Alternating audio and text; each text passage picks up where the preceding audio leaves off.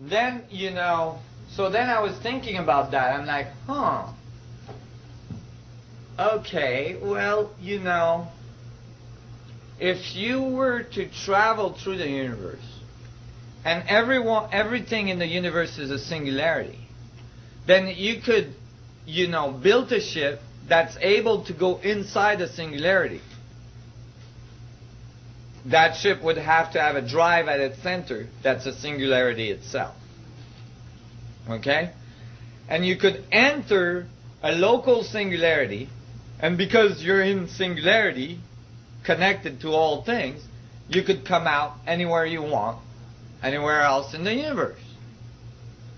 And you could actually follow a linear progression of that travel. Although it would only take seconds for you to go across the galaxy, you would still go through the singularity of the sun, through the singularity of the hub, and then out to another singularity that would be a solar system in some other corners of the galaxy. You could even go from the hub to another galaxy hub and then come out wherever you want there. You guys are following this? Okay. Now, if you think of it this way, then it's like, okay, well, we should be able to see these guys coming in and out. So I started to investigate this, and I found something very bizarre. I found that most of the telescope and probes that observe the sun are owned by no one else but the Vatican. The Vatican. And I was thinking, well, that is strange. What does the Vatican want with the sun? And I noticed, you know, so I started to, you know, kind of keep track of what was going on the sun. And I kept on downloading, you know, material from NASA, from the SOHO probe, which is a probe that's orbiting the sun. And one day, this video was put on the net. This was a while ago, almost 5 years ago now. There's been many others since then. This is a good one. Let's take a look at it. They placed this on the sun. Now this is the probe telemetry. This is the camera. And it has a little arm that has a protective lens because otherwise the electronics would get overwhelmed. And this is the sun surface here. This is a representation of the sun surface. And this is the video.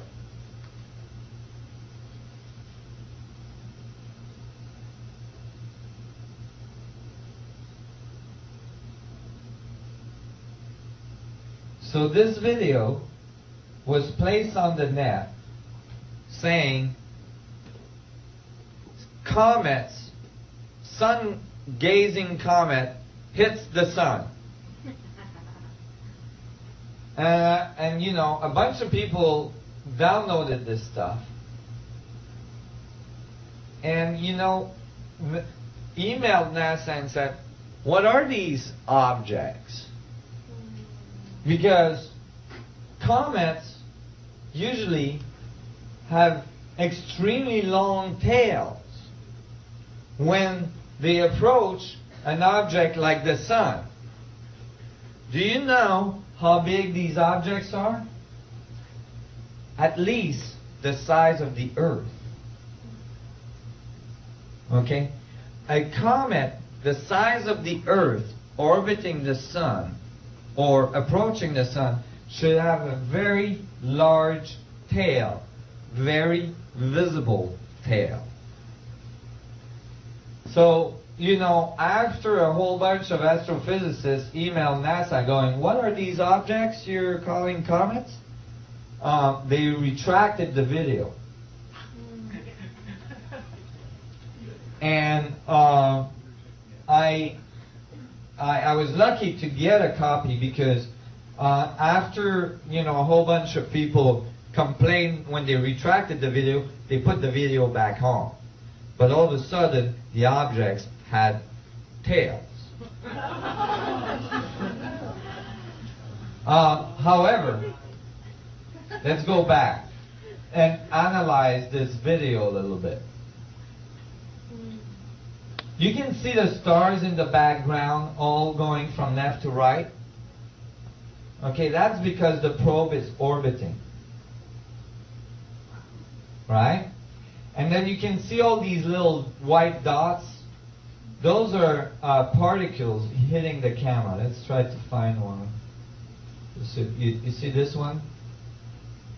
That's a particle from the sun hitting the camera. So you can ignore these little bleeps. But if you actually go backwards, you will find that there is only one object going towards the sun at first. And then at this frame, you will find two little objects here that appear that in the next frame move from here to here. Can everybody see this? The light. Oh, the light.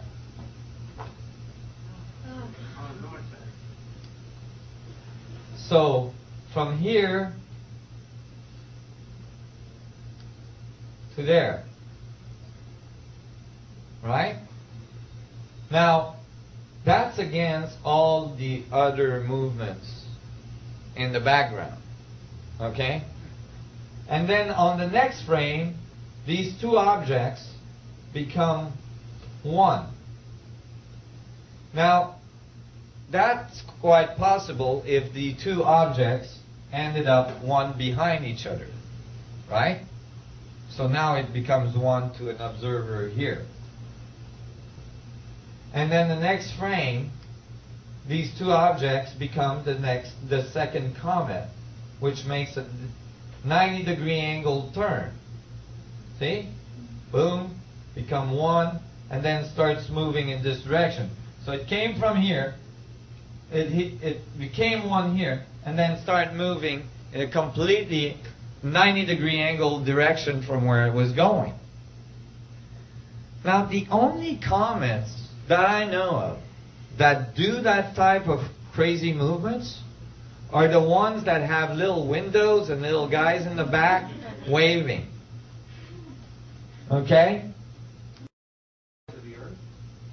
The size of the Earth. And here you can tell that the objects make most likely a full orbit of the sun, and then boom, enters the sun approximately at 19.47 latitude, probably in the sunspot, and then this huge plasma ejection comes out. Let's take a look at it. Boom. The other thing is the objects don't break into pieces like comets would do. And so I was really amazed to find this video. And I thought, my God, you know, if you were a society that had ships the size of the Earth, you wouldn't be able to go into any small black holes like the Earth. It would be, your ship just would be too big for the Earth. So you'd go for the next fractal level of black holes, you'd go for the sun.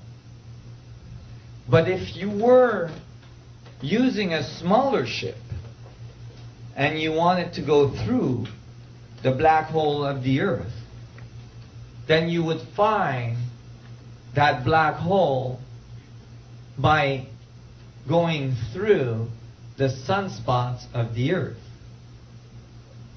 These sunspots would be the volcanoes you find on Earth.